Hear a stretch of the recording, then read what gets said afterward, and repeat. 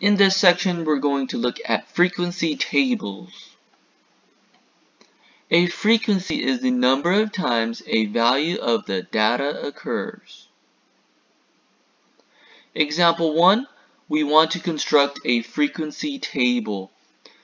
20 students were asked how many hours they work per day. Their responses in hours are as follows.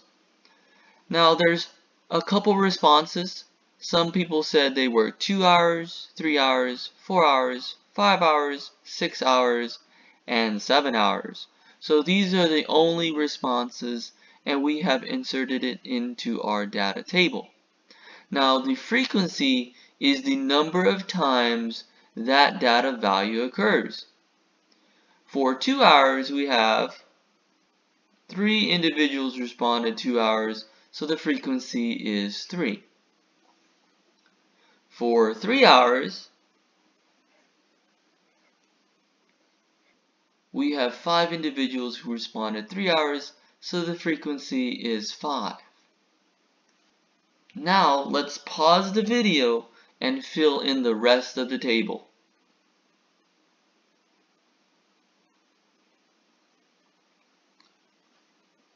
The frequency for 5 hours is 6. The frequency for 6 hours is 2. And finally, the frequency for 7 hours is just 1. Now we can easily check our work by making sure the total frequency is equal to 20 students, since we know there were 20 data values.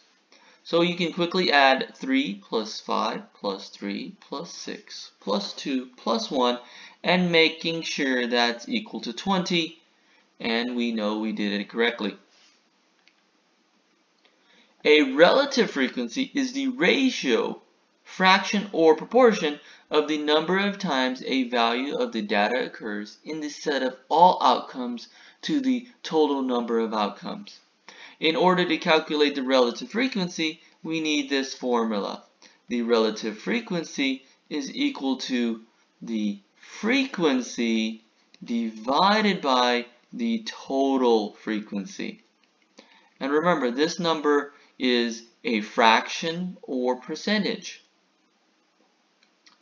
Cumulative relative frequency is the accumulation of the previous relative frequencies. To calculate the cumulative relative frequency, we need to add previous values together. So let's look at an example with these definitions. We're going to use the same values we had in our previous example. Now to calculate the relative frequency, we need to find the frequency and divide it by the total frequency. So we're going to take the 3 and divide it by the total, which is 20. I'm going to take the 5 and divide it by 20, and I will do that through the entire column. Taking each of the frequencies and dividing it by the total.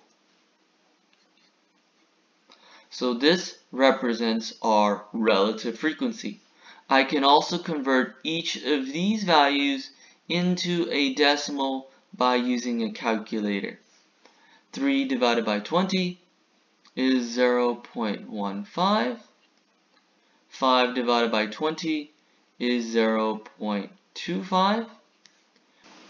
3 divided by 20 is 0.15. 6 divided by 20 is 0.30. 2 divided by 20 is 0.10.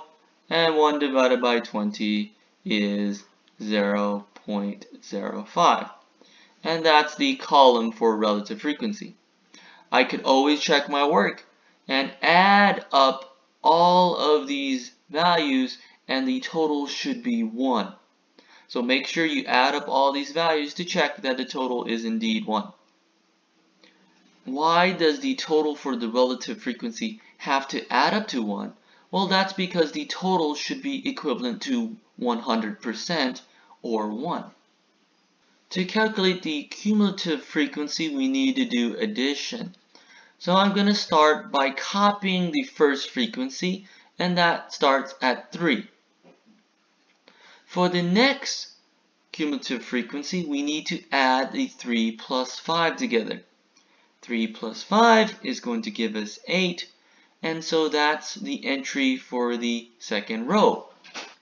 For the third row, we're going to take the 8, and then we're going to add the additional frequency 3. 8 plus 3 gives us 11. And then for the next one, I'm going to take the 11 and add the 6. 11 plus 6 gives us 17. And then we'll do 17 plus 2, and that gives us 19. And finally, 19 plus the 1, that gives us 20. Now the total has to be 20 because we know we had 20 individuals surveyed. To calculate the cumulative relative frequency, we do the same process. Instead of working with frequency, we use the relative frequency column. We will begin by copying the first relative frequency, which is 0.15. Then, in the next row, we'll take 0.15 and we'll add the next relative frequency, which is 0.25. And this gives us a value of 0.40. For the next relative frequency, for the next cumulative relative frequency, we're going to take the 0.40 and add it with the relative frequency here, 0.15. And this adds up to 0.55. I'll take 0.55 and add it with the relative frequency, 0.30. And this gives us 0.85. And we'll continue the process. 0.85 plus 0.10 equals 0.95. And finally, 0.95 plus 0.05 is equal to exactly 1. And the outcome should be exactly 1 because the total should add up to 1 or 100%. Example, 250 people are asked how many siblings they have. In this problem, we are given a table with some blank values, and we want to figure out what those values are. Let's look at what we know. We know there's 250 people surveyed, so the total frequency must be 250. So the total must be 250 people. I know the relative frequency has to add up to 1 because it must be equivalent to 100%. Let's try the problem out. I'm going to start by adding 44, 65, 42, and 52 together.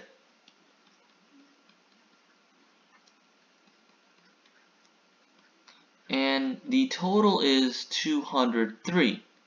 We know this part adds to 203. Now the question is, what does this have to be so that the total is 250?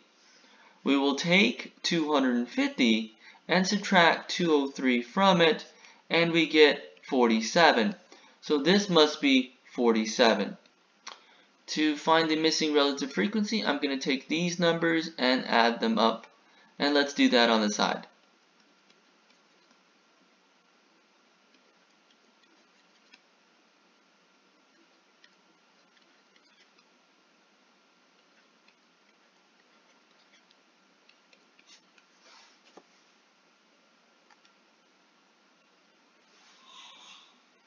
And the total is 0.832. To calculate the missing relative frequency, I'm going to subtract that number from 1. 1 minus 0.832 gives us a value of 0.168. So the missing relative frequency must be 0.168. Now I could check my work by adding all these numbers up, and they should add up to 1. Same thing for the frequency column. I should be able to add up all of these numbers here, and it should add up to 250.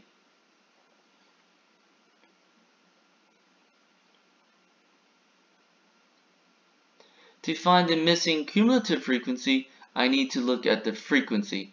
And the first one always starts with the first frequency, so this must be 44. 44 plus 65 gives us 109, so I know we did this correctly. Part B. What percentage of the people have exactly 3 siblings? So we look at the relative frequency column, and we notice that the relative frequency is 0.208, and that is equivalent to 20.8%.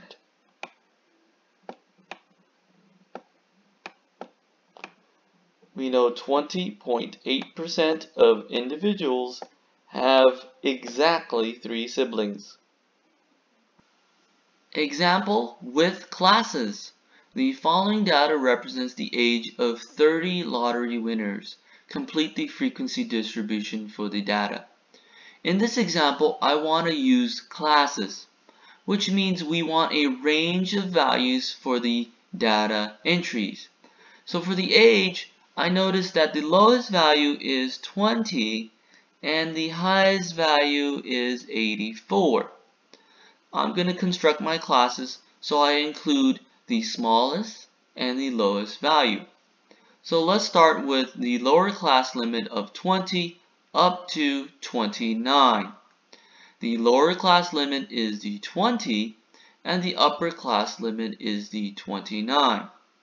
For the next class, we're going to start at 30 to 39, then 40 to 49, 50 to 59, 60 to 69, 70 to 79, and 80 to 89. Now these classes have to have the same width. So you can see that each of the classes has a width of 9. From 20 to 29, 30 to 39, each of these classes has the same width. The first number is the lower class limit, and the second number is called the upper class limit. And in order to calculate the frequency, we have to find how many data values are between 20 through 29. So for the first frequency, we'll count the values between 20 through 29. This one's between 20 through 29. And so we have a frequency of 2. And we can continue the process, so please pause the video and try to complete the frequency table. Let's go over the solution. We have a frequency of 4. We have a frequency of 8. We have a frequency of 2. We have a frequency of 10, 3, and finally a frequency of 1. Now I'm going to check my work. The total should be 30 lottery winners. So let's add up these numbers to make sure the total is equal to 30. And the total is equal to 30.